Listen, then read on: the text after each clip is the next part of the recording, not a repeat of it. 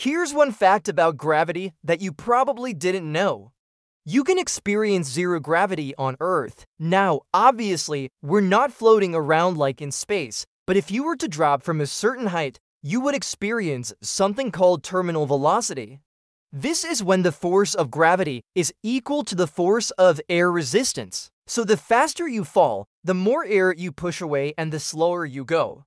Eventually, you reach a point where you're falling so fast that the air can't slow you down. And for a brief moment, you're in free fall. Now, this only lasts for a few seconds, but it's enough time for you to realize how strange gravity is. We are all just walking around on this planet because we are too small to feel the gravitational pull of the Earth. If you were on a bigger planet, you would weigh a lot more. And if you were on a smaller planet, you would weigh a lot less. So next time you're feeling down, just remember, it could be much worse. You could be on a planet where you're twice as heavy as you are on Earth. That would suck.